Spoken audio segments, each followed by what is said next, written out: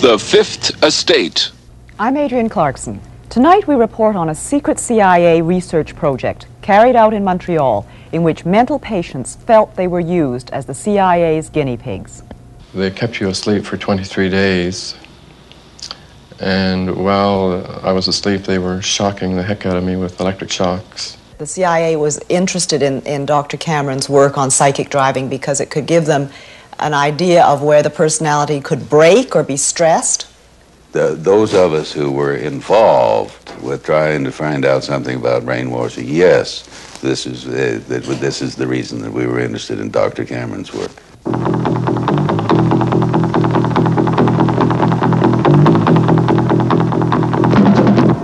The American Central Intelligence Agency has been accused of manipulating citizens of countries all over the world, including Canada.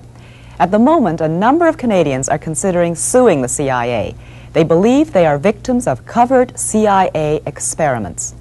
Tonight, two Canadians who feel the past 20 years of their lives were damaged by the CIA tell their stories publicly for the first time.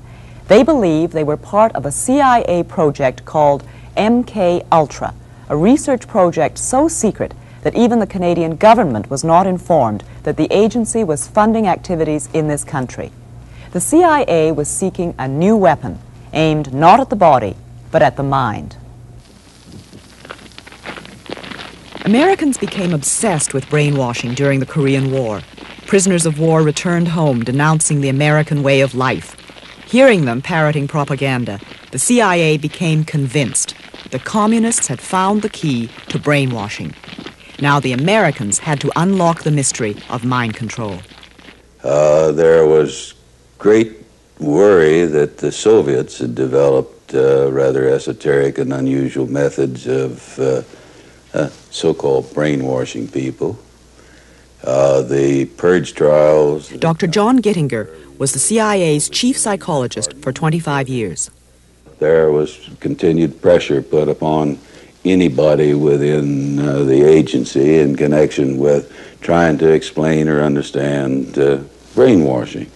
So we were charged with rather an elaborate attempt to try to find out chemical, psychological, any kind of means that people could use to influence the behavior of the people. Nothing seemed too bizarre. To find out if sex could be used in spying, the agency studied San Francisco prostitutes and their clients. Using unwitting human beings as their guinea pigs, the agency tried everything: drugs, hypnosis, electroshock. Under code names like MK Ultra, the CIA spent 25 years and $25 million on secret mind control research. Brainwashing could be a powerful ideological weapon, and the U.S. had to have it. And when the agency didn't undertake its own studies, it funded someone else's. Thus, the search for mind control brought MK Ultra to Canada, to Montreal. Even in the Cold War years of the late 50s and early 60s, most doctors and academics would have been embarrassed to have found that an organization of spies was openly paying for their research. So the CIA set up a number of fronts, respectable foundations like the Human Ecology Fund. Sounds innocent enough, but it was run by the CIA's brainwashing experts. Here at McGill University in Montreal, the fund found 3 projects worth financing. They supported an extensive study of witch doctors in Nigeria. How, investigators wondered, did native healers cure mental illness? What mysterious drugs and potions did they use? Used to bind up excited patients. A sleeping potion is then administered. 20 years ago, the Human Ecology Fund paid for this movie. This soothes the patient's head. But it was only recently that the man who made the film found out that he had been working with the CIA's money. The author of the Nigerian study is still at McGill University. News of his connection to the CIA came as quite a surprise to Dr. Raymond Prince. I couldn't imagine why the CIA would be interested in my work in looking at indigenous healers in West Africa. That seemed really strange. That was my first reaction, you know.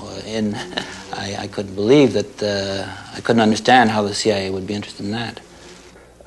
Because there were all kinds of beliefs that African witch doctors could put the hex on people.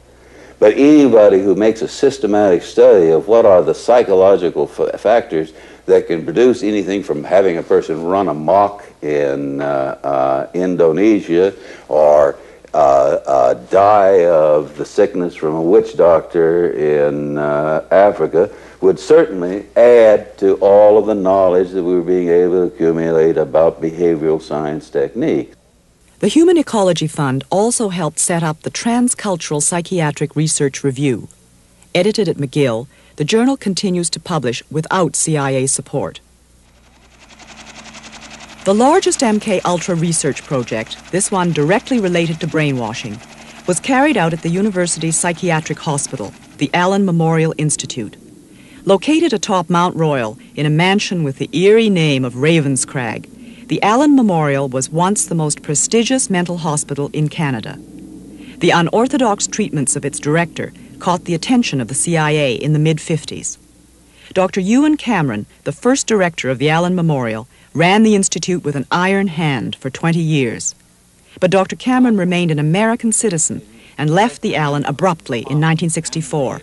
He returned to the United States, where he died in 1967. An energetic, enigmatic man, Cameron was an internationally honored and respected psychiatrist, but he was not universally liked.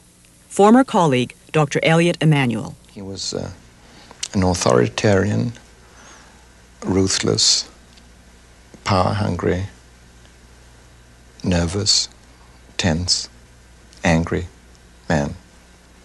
Not very nice. Much of Cameron's research went on in the stables next to the main hospital building.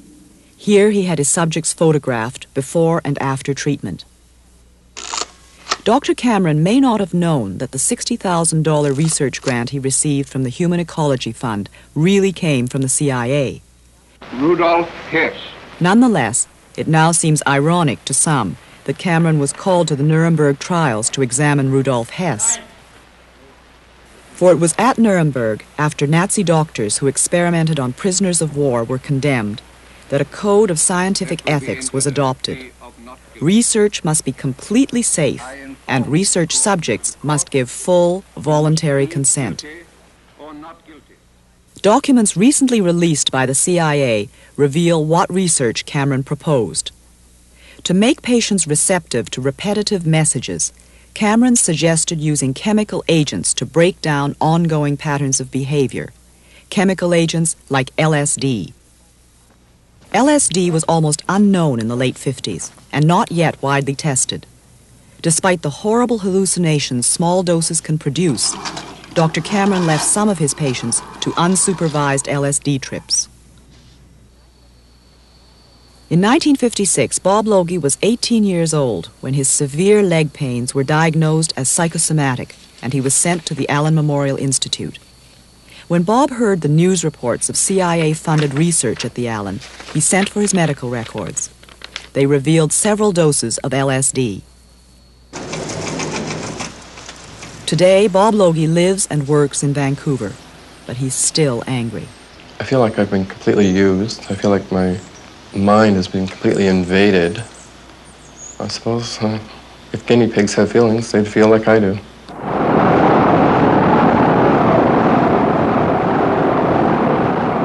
LSD trips were terrifying to patients who had never heard of LSD and who had no way of knowing why their world was suddenly upside down.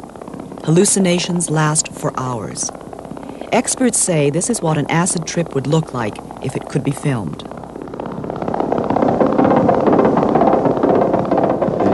LSD was really horrifying, very horrifying, and they gave it to me for about 12 or 15 times.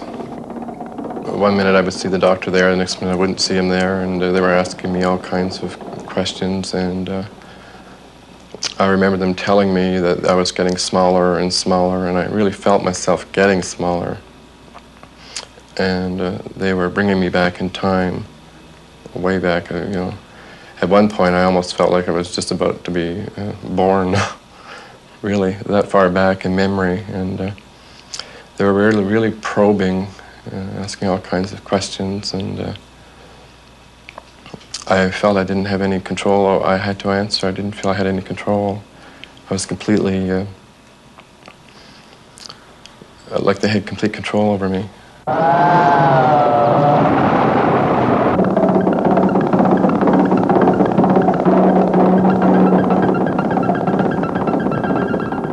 Bob's leg pains were eventually treated with cortisone, but the effects of the LSD stayed with him, and soon he was back in the hospital. I just felt I couldn't cope. I couldn't adjust after the LSD, and I was having a hard time. I couldn't hold down a job for very long. I was going from one place to another, and the anxiety really built up. I just couldn't cope, and I went back. The interest in this sort of chemical, this kind of magic, this shortcut weapon, prompted the CIA's interest in hallucinogens, particularly LSD? Yeah, very definitely, because the first pressure was being placed on the idea that there was some kind of truth serum or truth drug or something on that. So the people who knew that end of the business, they were definitely beginning to look in terms of chemotherapy. And of course, to people in this day and age, it's very hard to believe that the period before 1960 was a period which was certainly not a chemical culture in this country and not a drug culture in any sense of the word. With some patients, Dr. Cameron tried a drastic treatment called depatterning. Massive doses of electroshock, 20 times more intense than the standard shock treatments used today, were administered to patients who were kept sleeping for days. Dr. Cameron thought he could wipe out patients' sick behavior and leave the healthy personality intact. But first patients were to be so depatterned that some even forgot their toilet training. Not all the patients ever completely regained their memories. Dr. Peter Roper was a close colleague of Dr. Cameron's at the Allen. Many people, but some would reach what Cameron would call the third stage of depatterning. With that method, others would need 2 treatments a day, maybe for a week or longer, before they got to the third stage. What would characterize the third stage of depatterning? Well, the third stage, as defined by Cameron, was a loss of ability to orientate themselves. They knew who they were, but they didn't know where they were, and they didn't know what age they were. As you probably know, electroshock treatment has been given for depression for something like 40 years now. It's a very successful and useful treatment for severe depression that doesn't respond to other things.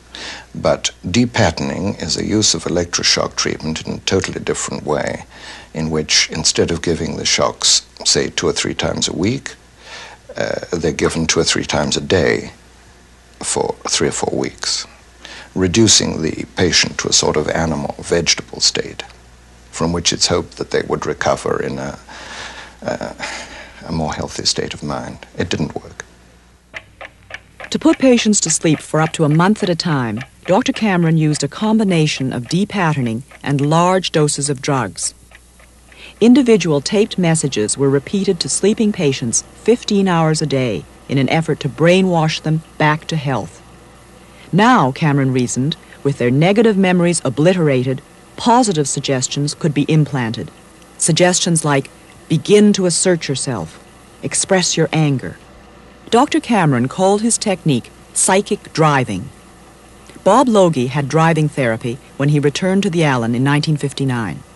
I was there for a while, and I thought, I don't want to stay here, and I started to run away from the hospital, and they grabbed me, and then they put me on sleep treatment. And they kept you asleep for 23 days. And while I was asleep, they were shocking the heck out of me with electric shocks and playing tapes just over and over. I don't know what was on the tapes yet, but we're going to find out what was on the tapes through hypnosis. The CIA was interested in Dr. Cameron's work on psychic driving because it could give them an idea of where the personality could break or be stressed. Those of us who were involved with trying to find out something about brainwashing, yes, this is the reason that we were interested in Dr. Cameron's work. Patients came to the Allen Memorial Institute from all across Canada. Dr. Ewan Cameron, it was said, would give them the best psychiatric care money could buy. But some of the patients had no idea that a lot of their treatment, the LSD, the massive doses of electric shock, the sleep therapy, was highly experimental. When I was in the hospital in '59, my husband, that's when he told me he thought they were killing me, because he said it was every day and there's a special treatment which he doesn't know. I think there was some sleep. I was always asleep. He used to call the hospital. I couldn't have any visitors for 3 weeks, you see.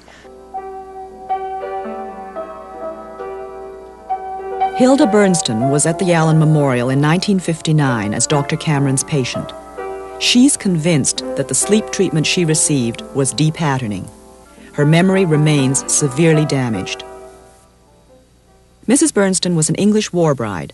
She and her Canadian husband went to Montreal in 1945 to raise their family. After a nervous breakdown, she was hospitalized at the Allen. It's 3 weeks that was out of my life as far as I'm concerned, because I can't remember anything about it.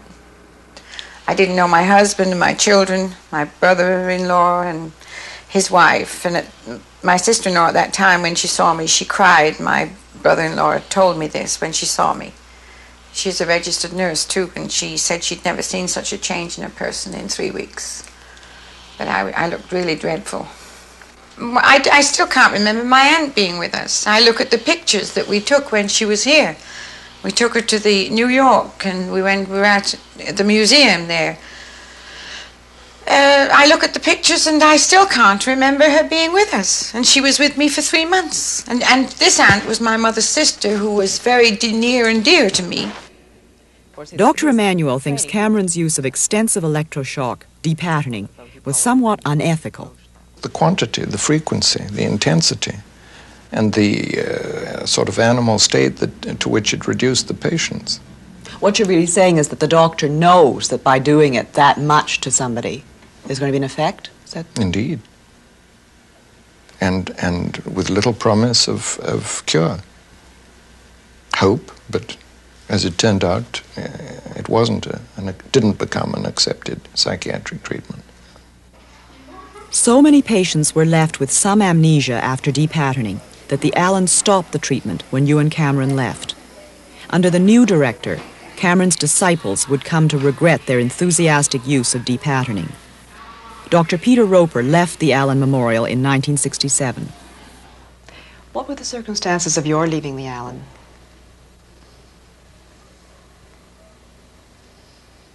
Somewhat questionable. In what way? The annual reappointment was not renewed in '67. Did Dr. Cameron have anything to do with this, or was it after he left? Oh, that was after he left. He left in '64. Did you have any disagreement about treatments given there? I didn't disagree with anybody. I think there was the depatterning treatment was stopped, I think, in '65. So anybody that continued to do it after Cameron left didn't do it after 1965. So you didn't do it after '65? Oh, no. I certainly know that an intelligent, ethical scientist today would not do an awful lot of things that an ethical scientist would do in those days. How do you now feel about the use of involuntary subjects for CIA experiments or CIA-funded agency experiments? I certainly think that it would be ridiculous in this day and age. No, I don't see any way that you would do that. There was no informed consent. I would guess that, as I've just said, informed consent, as we now know it, was not a part of research at that time, and especially as regards the use of LSD, perhaps, or the depatterning, I doubt if those patients really knew what they were being led into. Informed consent doesn't mean much to people who are mentally ill. Not many people are so mentally disturbed that they can't understand that they're being given an experimental drug or they're being given electroshock 3 times a day. People can understand that. It can be explained in simple words. It had a great effect on my life. I mean, I have been sick before, and I've had treatment, but there were never any experience I had was like that I had in '59. I've never been able to sleep without medication since the sleep treatment. I went through years and years and years of severe depressions. I dream about it. All my waking hours, I think about it. It's eating me up. It really is. I mean, if he was doing it and knew what he was doing for the benefit of the CIA, then I don't agree with this at all. I mean, why pick on me or anybody else? I don't like that. It leaves me completely stunned. I don't know if I'll ever recover from it.